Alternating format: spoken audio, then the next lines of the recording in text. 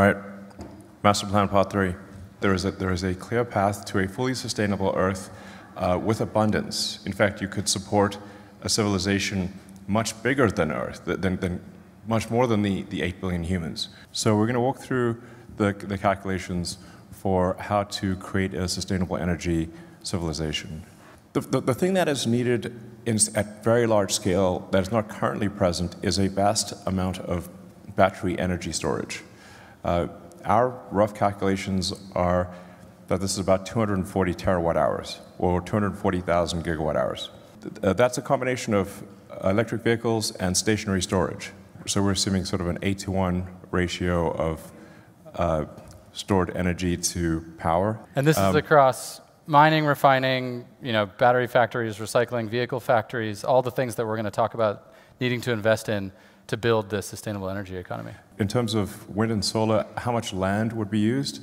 It's less than 0.2% of the land area of Earth. Anyway, the point is that with a really remarkably small amount of Earth's land area, we can go fully sustainable. So this is the plan, and now we'll get into a little bit more of the details of the plan.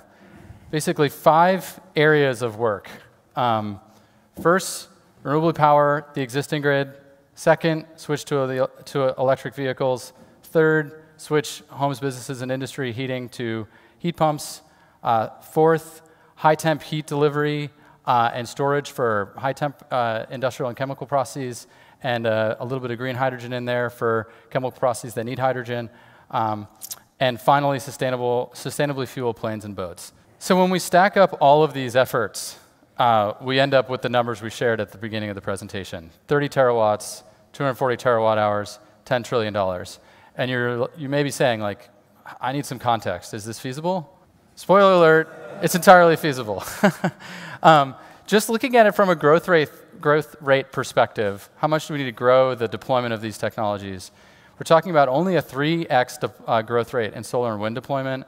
When we look at electric vehicles, they have to grow 11x. Well, they grew 60% year on year last year. And lastly, storage.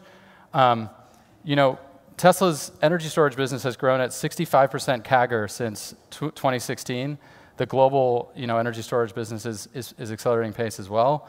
I mean, all these gaps are going to close, especially as this momentum of the transition to sustainable energy accelerates. And what about on the mineral extraction side? So this is a cartoon that sort of gives you a sense for all the ore and the extracted minerals that are coming out of the earth every year. It's about 68 gigatons.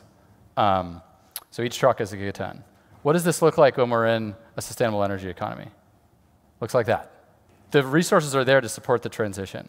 This is cumulative demand to move in the sustainable energy economy direction until 2050 relative to USGS resources today.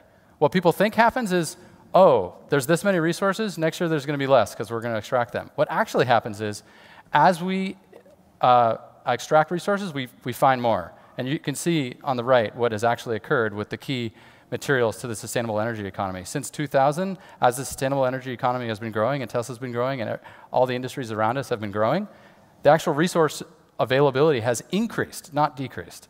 Earth can and will move to a sustainable energy economy, and will do so in your lifetime.